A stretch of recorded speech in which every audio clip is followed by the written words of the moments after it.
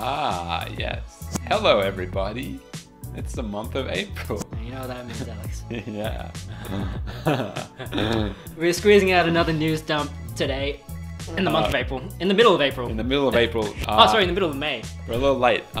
We've eaten a lot of fiber and we're ready to let loose today. Yes, we are. For the month of April, we have more Fuji film discontinuation, news on the monkey that's making headlines again. A large format digital camera, a 35mm that can mount new Sony lenses, and news on Casio pulling out of the digital camera market. Okay, so that's everything about on the news dump. That's yeah. done. Yeah. Cue that. See you, Cue man. the smoke and bam.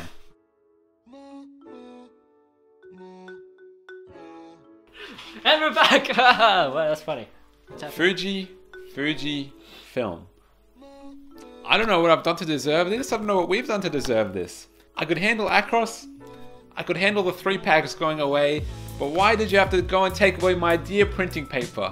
Fujifilm will stop selling black and white printing paper by March 2020. Not the printing paper. The printing paper. Oh no, the printing paper. Pull yourself together, man. Jesus. On a quick side note, the startup LargeSense has created the world's first 8x10 digital single-shot camera. This is the first of its kind and will retail for $106,000 USD. We've had a look at this. It seems like it's a pretty cool idea, and I think kudos to the company LargeSense for creating it. It's not very practical.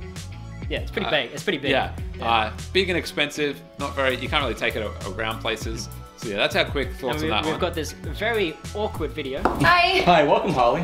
What is that? I've never seen anything like this before in my life. Is it big? It's huge.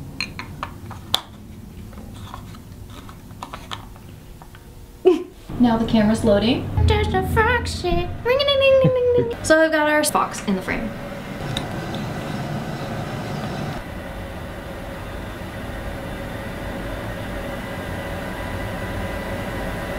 Is it big? First, let me take a selfie.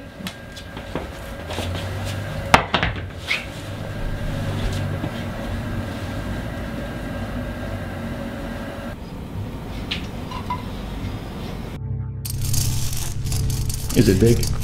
Yeah, let's forget about that one now. Yeah, that was a supercut. That's not the actual video, but it is pretty funny.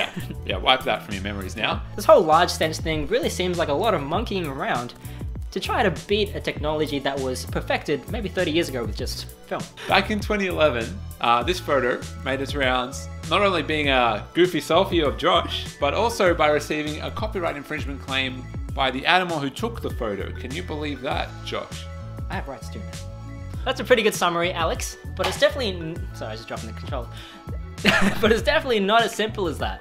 British nature photographer David Slater has been fighting for his right to call this his photo, since it was labelled public domain by the Wikimedia Foundation. Apparently, copyright cannot vest in non-human authors, and when a work's copyright cannot vest in a human, it falls to the public domain. Both Josh and I think the copyright should have been given to Slater because he allegedly set up the situation for the monkey. Yeah, for the monkey to take the photo. To take the photo. Despite this, Slater lost the case, which I find absolutely bizarre. I think monkeys have rights, but I don't think there's any way known to man that the monkey would have taken a photo. Yeah. It's Planet of the Apes again. Yeah, This it's is Planet of the This is how it starts, guys. This is how it starts. We have to stop this They're right taking now. our rights. However, this is not why the story is in the news today. That was old news. In September 2015, the People for the Ethical Treatment of Animals, otherwise known as the infamous PETA, filed a lawsuit against Slater claiming that the copyright should be given to the monkey, which they weirdly named Naruto. The 9th US Circuit Court of Appeals, Josh, took up the case, finally reached a ruling claiming that the monkey lacked statutory standing because the Copyright Act does not expressly authorize animals to file copyright infringement suits. They also go on to question the organization's motives, providing a statement saying, puzzlingly, while representing to the world that animals are not ours to eat, wear, or experiment on, use for entertainment or abuse in any way, PETA seems to employ Naruto as its unwitting pawn in its ideological goals. And PETA responded with a statement that every man dreads to hear and never really understands. You missed the point. Oh boy, do I really don't like hearing that. They followed this statement with a Naruto the macaque. undeniably took the photos, and denying him the right to sue under the US Copyright Act emphasizes what Peter has argued all along, that he is discriminated against simply because he's a non-human animal. You could say it's a pretty hairy situation, Alex. Isn't that because he's hairy? Or? Yeah, monkeys are pretty hairy. Wow. So you called him a monkey, now he's calling you a monkey. So what's this? I'm not calling him monkey. Wait, you just called him a called monkey. me a monkey. You're calling him hairy. Why are you calling me a monkey? I wasn't calling him hairy. You call him hairy. I said it was a hairy situation because wow. it was meant to be a pun. You called me a monkey. You called him a monkey. Because he's hairy. Wow. Well, you called him a monkey. That was not the intention. You called That Josh a wasn't monkey. the intention.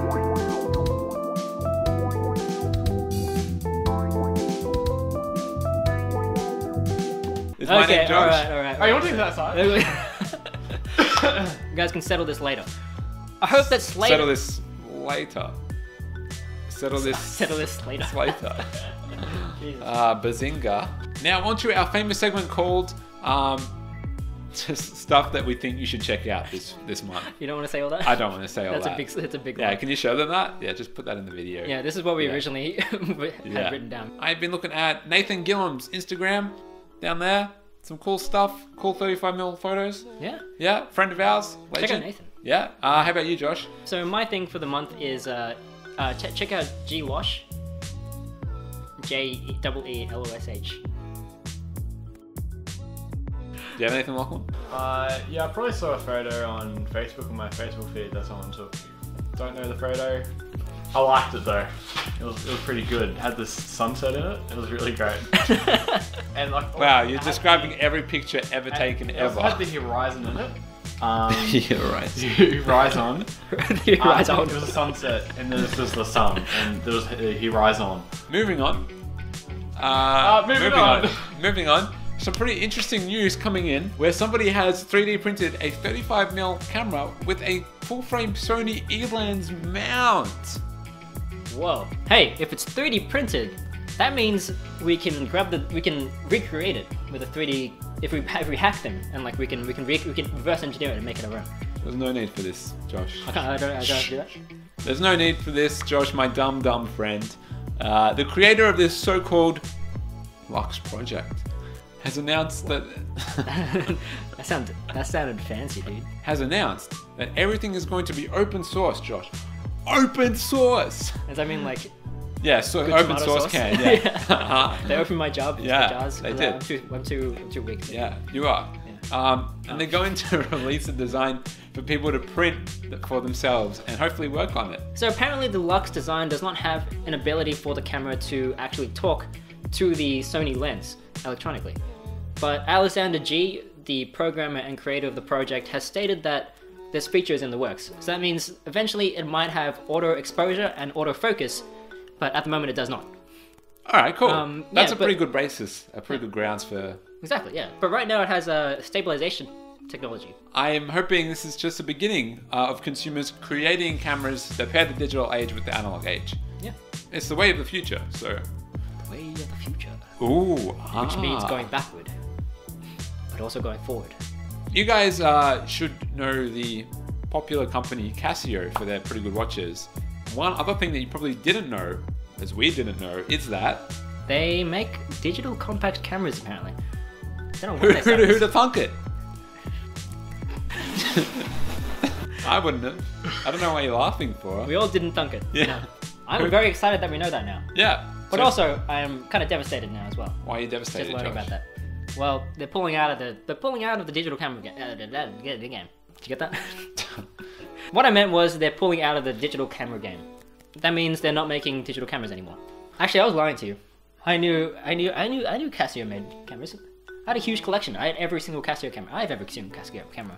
They're right next to my Polaroid phones and my Microsoft Ramen collection.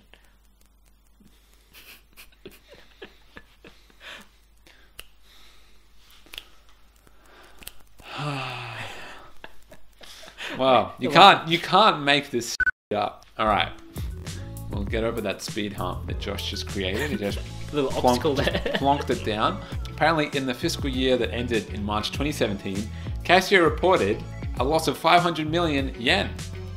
That's a lot of yen.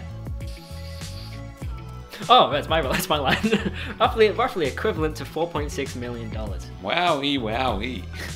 They've come to the conclusion that there's no market growth or increase in market share that can be expected in the future. So, Casio was one of the pioneers in early compact digital cameras, apparently. Back in 1995, they released the Casio QV10, which was the first camera to use an LCD screen to frame an image, which, as we all know, is how we take photos. yeah, I mean, that's pretty pivotal how today. Consumers regularly take their photos with like smartphones. I assume you probably wouldn't have expected that at the time. They wouldn't have thought this is going to be in every camera. They probably thought it was stupid. Yeah. Like Digifilm, like putting a useless winder. Yeah. They probably thought it was stupid. And in, 10, 15 years, maybe that'll be the norm again. Yeah, exactly.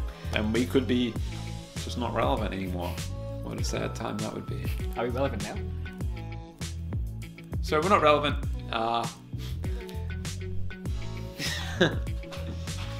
I'm just gonna let you guys have a good hard look at yourselves for a second, okay? Is it big? Yeah. Freezing my there you hands go. off right now. And the mouse there you is go. here, and then I put the mouse in this, and then I scroll down so they can. Can we read it. have Lachlan in the frame at all times now? Casio had stopped producing cameras for most of the world, with the only exception being in their home country, Japan. Their last model was the 12 megapixel ZR5000. Although us Generation Zs don't really come to appreciate Casio as much as, I'm assuming they would like to. We do really have to respect them, for being one of the first ones in the game. It's almost like if my favorite company, the best company, Nokia, stopped making smartphones. Well, It would be devastating for the whole world. Everybody would be in tears, I'm assuming. is it the best company? Are these real questions that you're asking? Yes. Yeah. Okay, so that's about it. Thanks very much for turning up, and if you've made it this far, we appreciate it. And if there's anything we missed, comment down below. Bye-bye.